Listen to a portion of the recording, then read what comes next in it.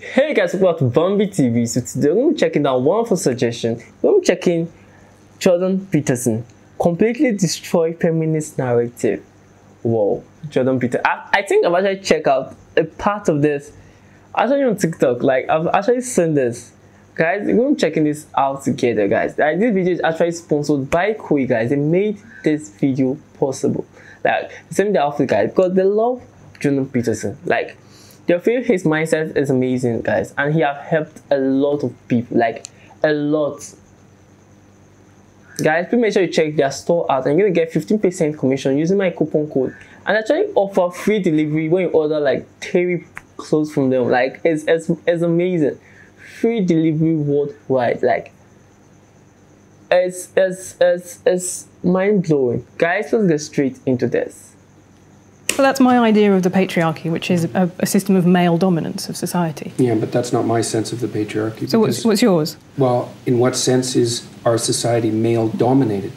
The fact that the vast majority of wealth is owned by men, the vast majority of capital is owned by men. Women do more unpaid labour. A very tiny proportion of men, and a huge proportion of people who are seriously disaffected are men. Most people in prison are men. Most people who are on the street are men. Most victims of violent crime are men. Most people who commit suicide are men.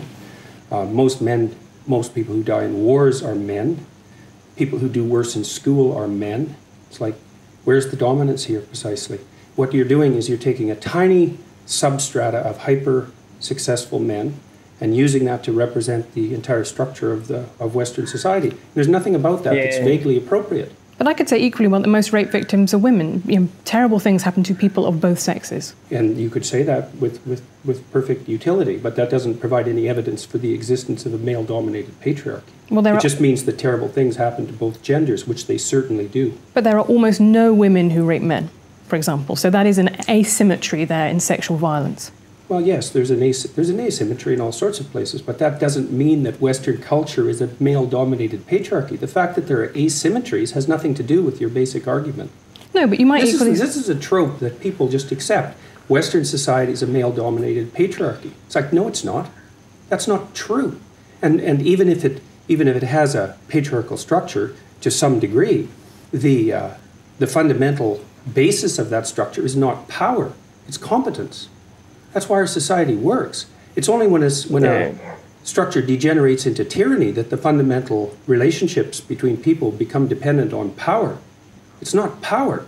If you hire a plumber who's likely to be male, it's not because there's roving bands of tyrannical plumbers forcing you to make that choice.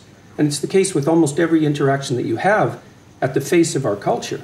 You're dealing with people who are offering a service of one form or another, who are usually part of the broad middle class, and what you're looking for is the person who can offer the best service, and you can find it.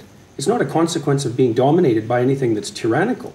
And then again, our culture, our Western culture, which is by no means perfect, and certainly has tyrannical elements like all cultures do, is the least tyrannical society that's ever been produced, and certainly the least tyrannical society that exists now.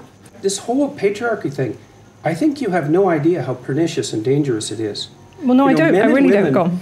Throughout history have fundamentally cooperated to push back against the absolute catastrophe of existence.